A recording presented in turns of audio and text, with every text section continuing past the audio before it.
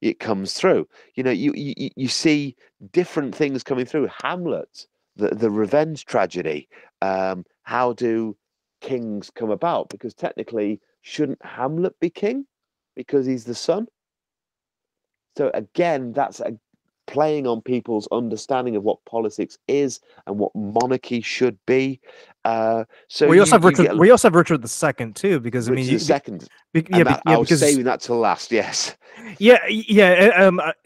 sorry about that. No, But no, I no did want problem. to, but I did want to ask another question because so I want to back up to how you mentioned that there were four major playwrights in London at that time. Mm, So so obviously, in modern times, when we think of English drama, we immediately default to Shakespeare, and because he's the prime example of what English theater is. But but we tend to forget that there were other writers out there, like Kit Marlowe, for instance, who wrote yes. Jew of Malta, Dr. Faustus, Ben Jonson. Johnson, he wrote Volpone, didn't he? Yes. Yes, So Ben and then you have Johnson, yeah. and then you got Robert Greene. But in my but in my mind, I'm thinking, I mean, these guys, these guys wrote some some equally good plays, and I'm fairly certain that they were just as you know just as incisive and just as political in their in their views as Shakespeare was. So Mm. why is it that we don't really put too much stock or hear too much from from these other three like we do with Shakespeare? Because I'm assuming Jew of Malta was just as controversial as say Othello, for Mm. instance.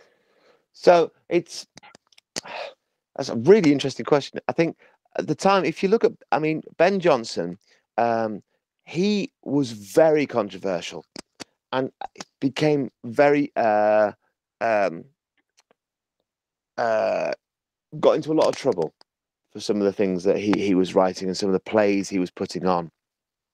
He did go to Cambridge, so he was one of the quote unquote elite. He was a war hero. He did actually fight on the continent, and he did um, he did like a drink. He did like a scuffle. But we've got evidence that says that Shakespeare wasn't. He wasn't a big drinker. He wasn't a big philanderist. He wasn't a big kind of party animal. Apparently, by all accounts, he was very boring. Yeah, so He was he's what we would call white bread, Yeah, basically. vanilla. Yeah, exactly. He would just, sit in his room and write poetry, like a kind of very sad teenage boy. But we've got Kit Marlowe being very flashy, being very, there's some people that says he was gay or at least bi, and he's very kind of open and flamboyant, And he was a and spy, wasn't he? a spy. The Yeah. original James Bond, 001 License to Thrill, just so whipped up controversy. And what we find is that Shakespeare didn't. He didn't whip up controversy. He was quiet. We don't hear about him. We get Robert Greene writing kind of big diatribes against Shakespeare. We get Ben Jonson being very, very controversial. We get Kit Marlowe being very, very controversial. And we get Shakespeare not. And I think it's because, and to kind of answer your kind of your question, I'm fumbling around a bit. I think it's because he wasn't controversial at the time. He just wrote the plays.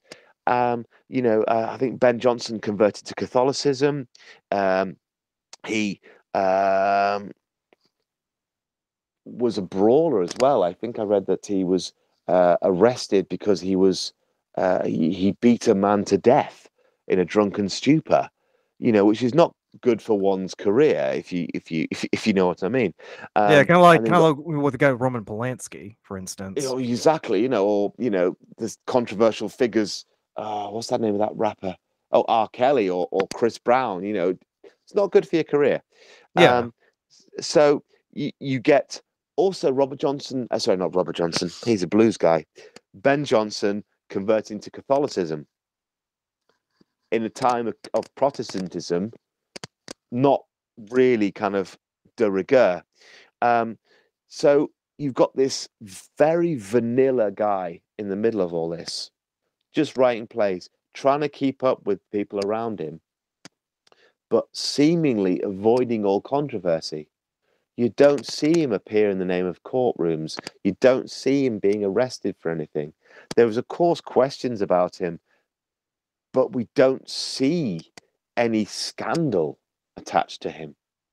I think the only scandal that people kind of ascribe to Shakespeare is the fact that when he and his wife married, their daughter was born 3 months later. And that's the only kind of scandal that we can find, that it was a shotgun wedding. And by keeping his nose clean, we get that survival. And that, I think, is why he has kind of lasted so long, whereas the others kind of haven't. I mean, don't get me wrong. You got Faustus is a fantastic play. I love it. And you got Friar Bungay from Robert Greene, which is a hoot. It's really quite funny. And some of Ben Jonson's works as well. But they don't have the sticking power. They just don't seem to have had the same impact. And whether it's because Shakespeare was just a good boy and got his head down and just did his homework, maybe that's the case. Yeah, so he didn't rock the boat too much. No, exactly. I mean, we've kind of skirted around it a lot, but the only time where we get close to that scandal and that oh crikey moment is the delightful Robert Devereux, which we've mentioned a few times. And Robert Devereux, we're finally getting to it. Here we go. We've teased enough. We've done enough spoilers, enough Easter eggs. Robert Devereux, the Earl of Essex, who, if you look into him, he was. There's a character in British comedy cycles called Tim Nice but Dim, who was highly educated, private school boy, but was thick as two short planks. And this Essex was a lot of bluster, a lot of bravado, and not much going on upstairs. He performed quote unquote military service, but wasn't that the effect very effectual. Because he was in Ireland, didn't it? Wasn't he? That was the big controversy. He basically blagged his way into being Lord Lieutenant of Ireland. He talked himself into it. It was in the middle of the 9 Years' War, and no one had been successful, but he convinced everybody that he was the guy that was going to be successful. Spoiler alert, he wasn't. So basically, he pulled a Bojo, right? Yes. Yeah, he convinced everybody. I have no idea how. And he needed more force to go and defeat the Irish. Managed somehow to get 16,000 troops to end the rebellion. And the Queen wished him well on her way. And with 16,000 Englishmen, well-trained professional soldiers, even an idiot could have just pointed them at the enemy and said, go on, and you should have won. But what he did was he had better ideas. He was convinced that he knew how to bring peace to Ireland. And it wasn't by defeating the rebellion in an open battle and therefore quashing it beyond all recognition. No, what he decided to do was little inconclusive kind of battles here, there, and everywhere, fortifications. And at the end, he just ran out of money, did nothing, and ended up losing loads of battles. And he tried to create a truce with the leader, and ended up losing terms. It was actually detrimental terms. And there's a lovely quote that the Queen is supposed to have said to him, if I wanted to abandon Ireland, I wouldn't have sent you there. It would have just happened. So he kind of came back, and what he did was to kind of, before he came back, he knighted everybody under the name and authority of the Queen. So anyone that he thought was okay, he would knight. And by the end of his time in Ireland, it said that more than half the knights in England were knighted by him. So sort of like if Richie Sunak decided to just make all of his mates lords without having to go through the king, right? Yeah, exactly. And but thing is, what he believed was if he had loads of knights on his side, he would become really powerful because he was the god of these knights. Now he wasn't aiming to try to be king, was he? Not Like at all. Not he was at just on a all. huge power trip. He was on a huge power trip. So he came back. I mean, the lovely kind of the rebels, the Irish rebels, in typical Irish humor, said that the only time he ever drew his sword was to knight one of his mates, which I think is I, quite nice, actually. yeah, I remember It's quite hearing nice. that. Yeah, it's quite nice. But then again, he becomes like Chancellor of the University of Dublin. It's like, what are you doing? Again, it's that class system. You know, you have enough power, influence, and money, you can kind of do what you want, really.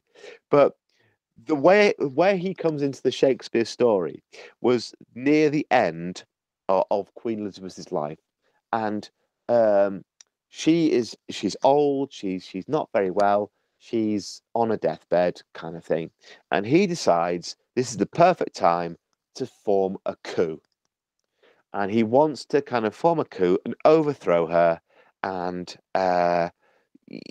not become king himself, but kind of try to subvert the government. And to do this, what he does, one of the things is he remembers that Richard II, the Shakespeare play, talks about an aging monarch and the shift of power. So he pays Shakespeare's company, I think it's 40 guineas over their normal fee to put Richard II on. And of Like course, he really wanted that play to be put on if he's exactly. forking out that much money. And I think that was one of the saving graces for Shakespeare, because as a businessman, if someone goes, I'm going to give you 40 guineas over your usual play, put on that play. Okay. You don't ask, do you? You just go, okay, we'll put on that play, no problem. And it was Essex's hope that the people would see the play and that would incite them into rebellion. Turns out it didn't. Only 300 people turned up for his rebellion, and he was arrested and then executed for treason. This is Robert Devereux, the Earl of Essex, not Shakespeare. Right. And one of the evidence that the Crown used was that Shakespeare's company was summoned to court to play Richard II. So they had to go into the Queen's palace and do the play. And at the end, the Queen went, "Oh, that's quite a nice play." Nothing wrong with it, even though in her she's quoted as saying herself that she is Richard II. She actually there's a kind of quotation that she says that she's like Richard II, which kind of plays into what she was doing. But I think she likes Shakespeare. I mean, he makes reference to her in some of the plays. There's the Oberon talks of a fair vestal thrown by the west. That's supposed to be Elizabeth. There's other bits and pieces where he mentions fairy queens. That's supposed to be Elizabeth. So he has a lot of time from Elizabeth. So I think but to go back to Devereaux, I mean there were a lot of episodes where Devereaux was just being insubordinate to the Queen. Wasn't yes, I remember wasn't there an episode where they were in council and he turned his back on her and she boxed him in the ear, to try to reprimand him, and then and did he draw his or did he almost draw a sword on her as a result? So I don't know about the boxing of the ear, but it wouldn't put me. I wouldn't surprise me.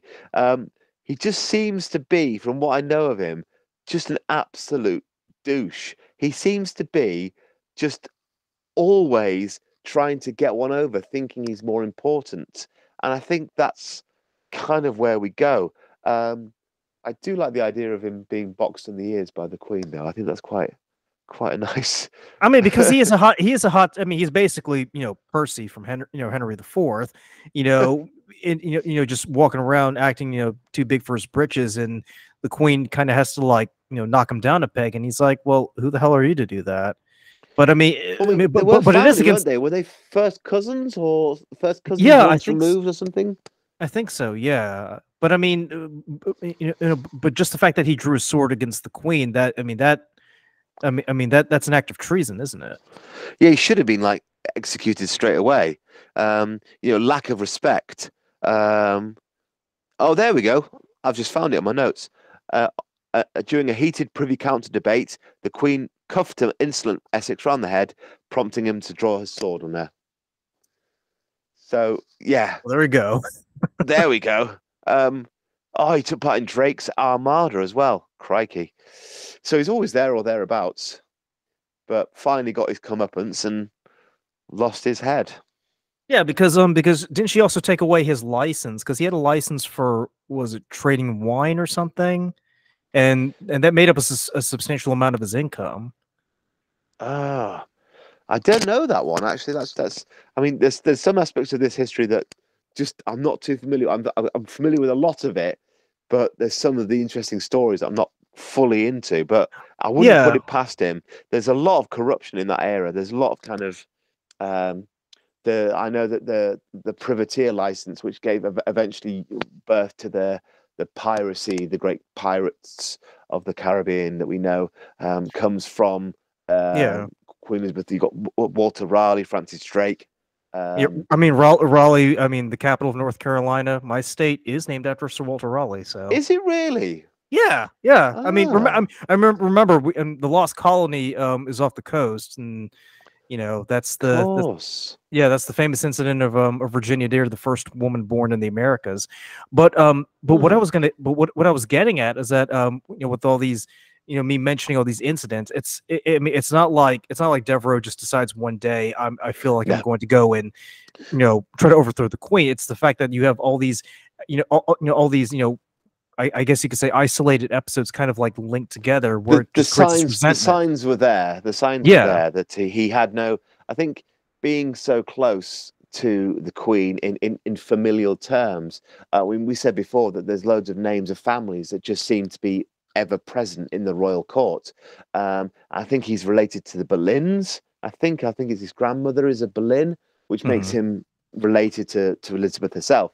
So you get this kind of duty that I can do what I want because I'm related to the Queen. And at the time, again, we go back to the politics. The Queen's has that right that Parliament is a very strange being. Parliament seems to be at the King or Queen's whim. The King or yeah, Queen decides what they want to do, and then Parliament makes it happen with no kind of um, debate or comeback. And then yeah. later on, you get It doesn't become that independent force until after the Civil War or the that's it, and that's the Restoration. changing power of that monarchy Yeah, after Charles I. So yeah, basically, you've got this kind of people in the Privy Council who give the Queen advice, and then she will go, right, okay, I want to enact this law, and they will pass that law, and it's a kind of uh, sort of false democracy, really, because all the people in the Houses of Parliament were rich, dare I say it, white male landowners. And they're, of course, going to perpetuate their own claims. So it's Devereaux seems to be a kind of person who likes that sense of power, likes that kind of um, uh, money, likes to be able to do what he wants, and doesn't really have a lot of respect for other people, um, and has this belief that his power gives him uh, status. He walks into the army to go and take over Ireland and has no idea what he's doing. Literally has no idea. Even the Queen's telling him, right, all you got to do is meet them in a pitched battle and you will win. And he goes, no, no, I know what I'm doing. So it's just this kind of farcical kind of machismo incident kind after, of. Yeah. yeah, just this incident after incident. And then this seems to be the last straw that he tries to whip up a kind of coup d'etat and fails. So So right now we're getting over an hour, so I do want to go ahead and just draw this to a close. Brilliant. But I will say this. I do want to do a part 2 of this discussion because I think you and I can both agree we've barely scratched the surface of this conversation. And really, so for part 2, what I really want to get at, because and I've been hoping to discuss it today's episode, but we didn't get there. But I do want to discuss these plays as can we see them as cautionary tales or as political manuals? Because because around that time, that's when you're starting to see works like Machiavelli's The Prince talking about what does it mean to be a monarch. And not to mention too, with like I mentioned before, with the advent of the printing press, you're getting a proliferation of of classical works by by Seneca and Cicero, which talk about statecraft and what does it mean to be a statesman. So I feel like that in itself could be an entirely new episode. And honestly, Claire, I think we could do like 6 parts to this discussion. Really? Yeah, we'll do a sequel, then we'll do a prequel. Exactly. So normally I ask my guests what their favorite movies or TV shows are at the end of the conversation, but because this is a conversation that we're going to continue later on, we'll probably save that for when we actually get to the true end of the conversation and not today. But I just want to thank everybody for taking the time to watch this episode, and we will return with a part 2 very soon. And we'll catch you on the flip side.